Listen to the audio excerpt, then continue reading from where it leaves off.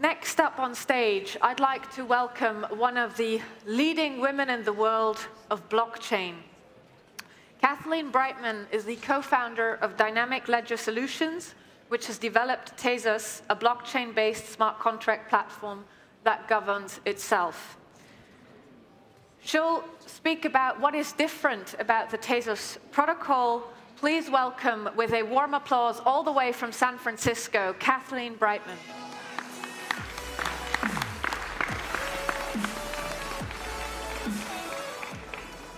Thanks, everyone. Yeah, so I'm actually based in Paris, but thank you all the same. That's where the development team is. And yeah, it's really easy to be one of the leading women in cryptocurrency because there's about a dozen of us.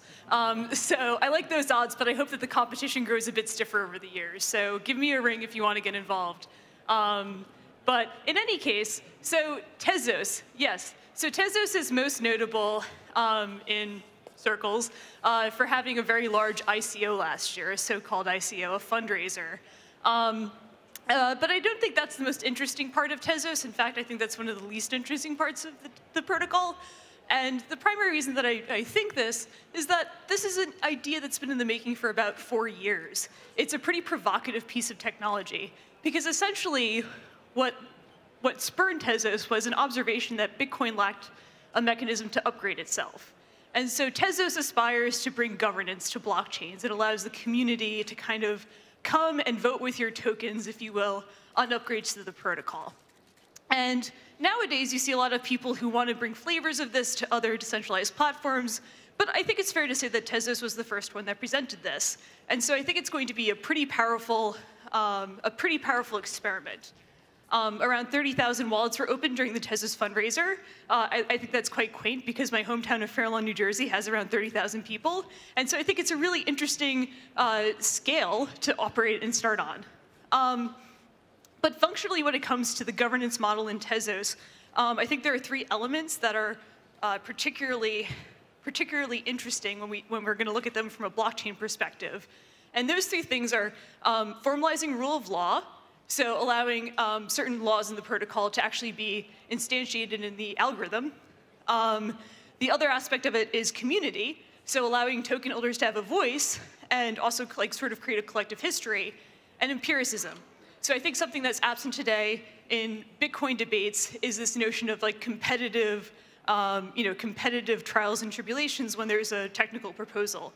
But yeah, I think what's fun about Tezos is that when you think about rule of law and how it's instantiated in a blockchain, there's sort of an informal process right now, and you operate based on Schelling points and a lot of political posturing, but there's very little way to formalize these things. And what's interesting about Tezos is that there's this sort of meta-governance layer where certain protocols and certain rights and rules can be instantiated in the first iteration, but can be revoked later on. And part of how that's facilitated is through the use of formal verification, which is a pretty cutting edge methodology in computer science, whereby you can actually make formal proofs about the behavior of smart contracts for the protocol itself. And then tying into the community, that's sort of a check on the rule of law. So if you believe that design is an iterative process, the mere fact that the community can converge on new models and sort of revoke previous ones allows for greater iteration and more quicker updates. And then finally, this notion of empiricism, I think, is extraordinarily important because when you propose an upgrade to Tezos, there's actually a mechanism for testing the claim that you make.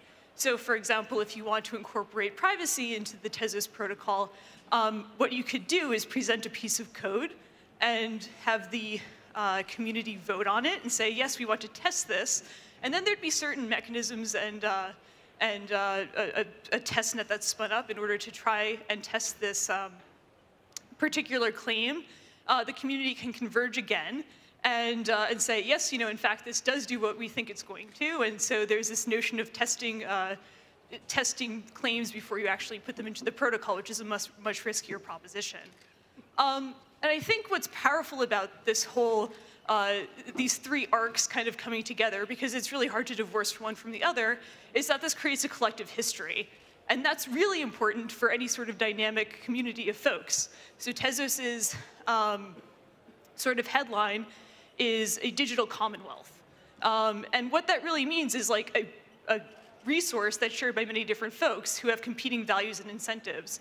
And I think what's going to be interesting about watching Tezos through the years is exactly how that manifests and what sort of collective history there is, how reputation is baked in, what sort of governance model works. Because essentially what we're trying to do when we share a blockchain is create some sort of agility, some sort of way to make it a long-lasting and interesting piece of technology, while also maintaining decentralization, because that's ultimately the value that a blockchain brings to a group of potentially mistrusting groups.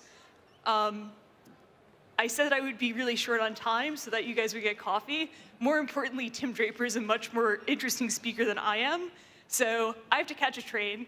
Thank you so much for having me, and sorry that I wasn't a little bit longer.